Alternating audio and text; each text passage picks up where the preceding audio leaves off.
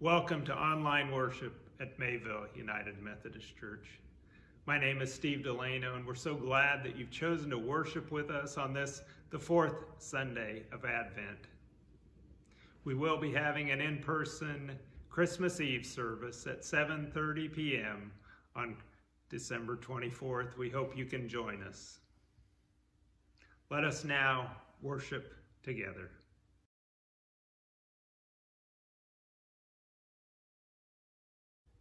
Today we light 4 candles.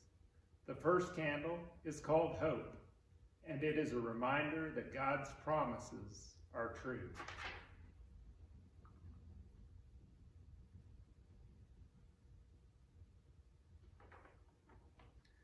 The second candle is called Peace, God's gentle, loving peace for our lives.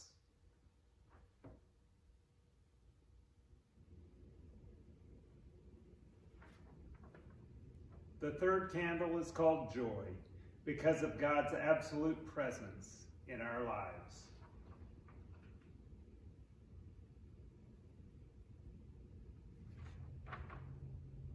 The fourth candle is called Love, because of God's great love for us.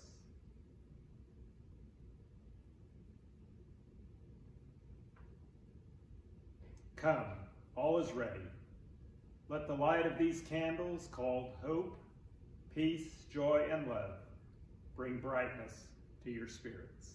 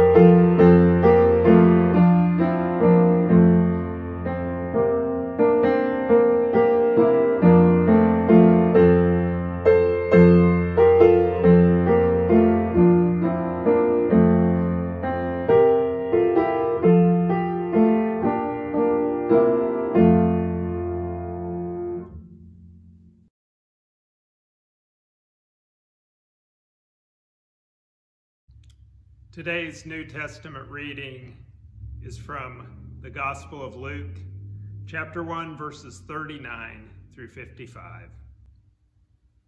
In those days, Mary set out and went with haste to the Judean town in the hill country, where she entered the house of Zechariah and greeted Elizabeth. When Elizabeth heard Mary's greeting, the child leaped in her womb. And Elizabeth was filled with the Holy Spirit and exclaimed with a loud cry, "Blessed are you among women, and blessed is the fruit of your womb. And why has this happened to me, that the mother of my Lord comes to me? For as soon as I heard the sound of your greeting, the child in my womb leaped for joy, and blessed is she who believed that there would be a fulfillment of what was spoken to her by the Lord. And Mary said, "My soul magnifies the Lord, and my spirit rejoices in God my Savior. For he has looked with favor on the lowliness of his servant. Surely from now on all generations will call me blessed. For the Mighty One has done great things for me, and holy is his name. His mercy is for those who fear him from generation to generation. He has shown strength with his arm. He has scattered the proud in the thoughts of their hearts. He has brought down the powerful from their thrones and lifted up the lowly. He has filled the hungry with good things and sent the rich away empty. He has helped his servant Israel in remembrance of his mercy, according to the promise he made to our ancestors, to Abraham and to his descendants forever."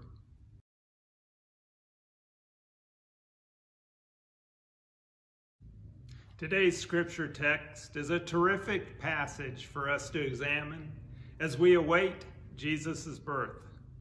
It is full of emotions.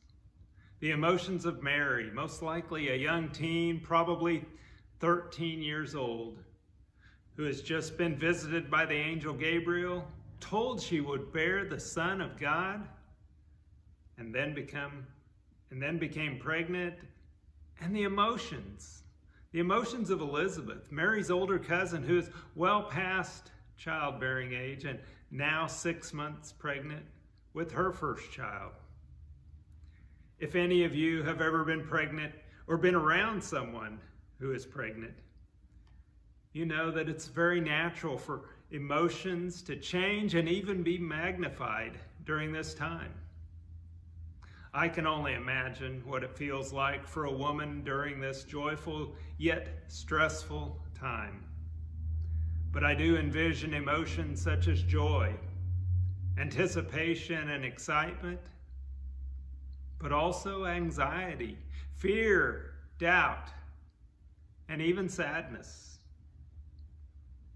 As the passage begins, Mary has traveled to visit her cousin Elizabeth. She had just learned that she is pregnant, that the Holy Spirit had come over her, that God's power overshadowed her. And she immediately sets out to see her cousin. Had she shared that she is pregnant with her parents? Would they understand if she told them that she had been visited by an angel and become pregnant shortly thereafter? She was engaged to Joseph, but not yet married. Would her parents believe her?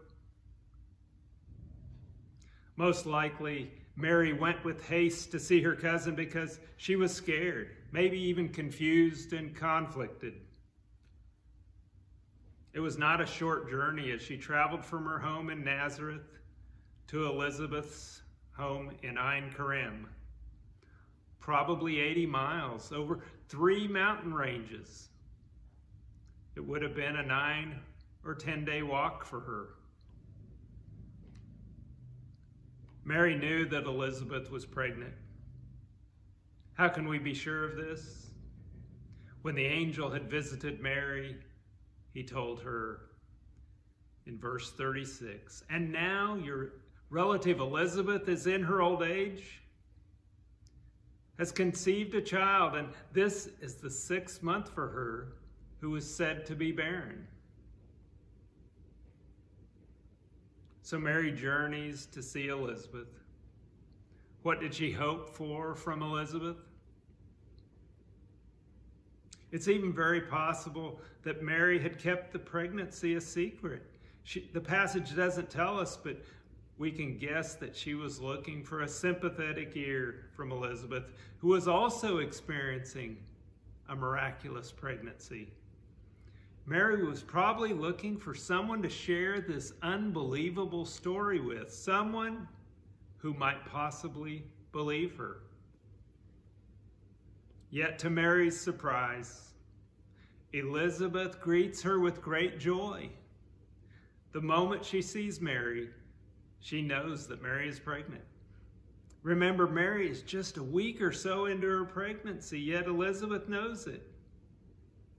Not only that, she knows that Mary is the mother of her Messiah. Elizabeth cries out that Mary is blessed as well as the child in her womb. Elizabeth is the first person in the Gospels to call Jesus Lord. She knows that even the unborn child of Mary is the Messiah that they have been waiting for. Can you envision the relief on Mary's face, the relief she felt in her soul? Elizabeth's greeting must have meant the world to Mary. Now she had someone to confide in, someone to console her, someone to tell her everything is okay. God is with us.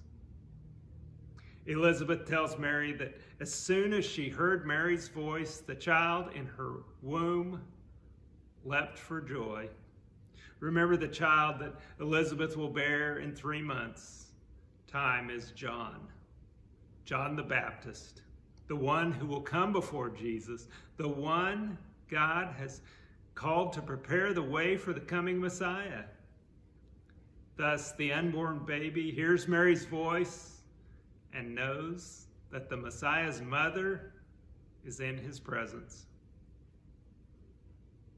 Again, Elizabeth tells Mary that she is blessed for believing the promises of God.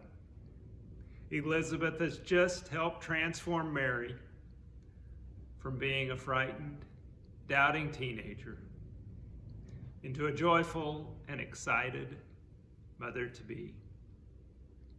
In this short passage, Elizabeth used the word blessed 3 times, twice for Mary and once for her child. What do you think of when you consider being blessed by God? We might think of being blessed with good fortune, gaining money or power or prestige, or we might think of having a life of comfort and ease. Mary's blessedness was not something material like wealth or power or prestige. Her blessedness came from being a part of God's plan. Mary was to be used by God for God's kingdom. She was chosen by God to bear this child, the Messiah.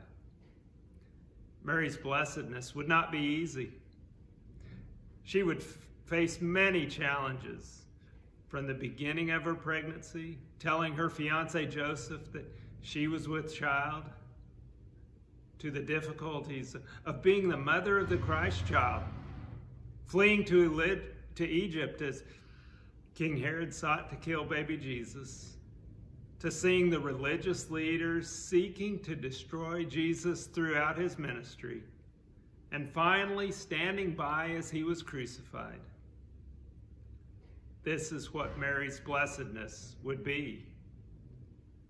William Barclay, a Scottish theologian, explained being blessed by God like this: God does not choose a person for ease and comfort and selfish joy, but for a task that will take all that head and heart and hand can bring to it.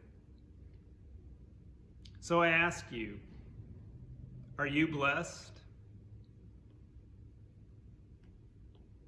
God's blessings are not about an easy life, a comfortable life, a life of good fortune.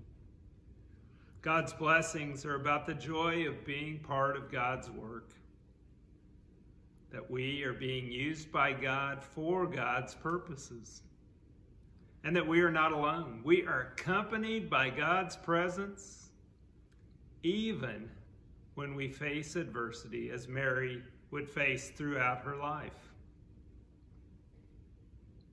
Mary recognized God's blessedness by praising God in the second part of the passage that we read today. This is called Mary's song, or the Magnificat. She recognized that God was using her, a humble peasant girl from Nazareth. She understood that God favors and is merciful to the humble and those who fear him. Yet, God scatters the proud and pulls down the mighty from their thrones. That is the character of God. That is the character of Jesus, his Son. Mary's song is a powerful reminder for all of us. God cares for those who are in need and have nothing. God calls on all those who have plenty to humble themselves, to lift others up, and bless and help those in need. Friends, are you blessed? Is God using you for God's purposes? As we await the birth of Christ, let us reflect on how we might open ourselves to God's blessings, how we might enable God to work through us for the good of others. Praise God, from whom all blessings flow. Amen.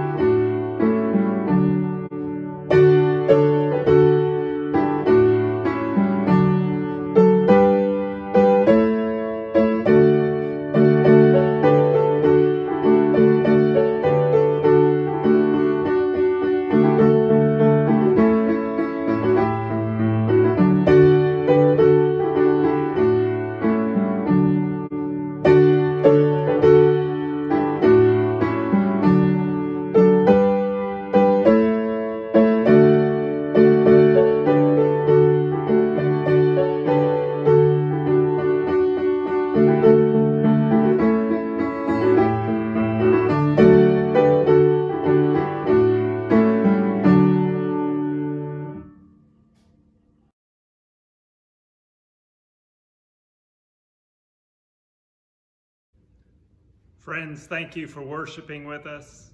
Please join me now in an attitude of prayer.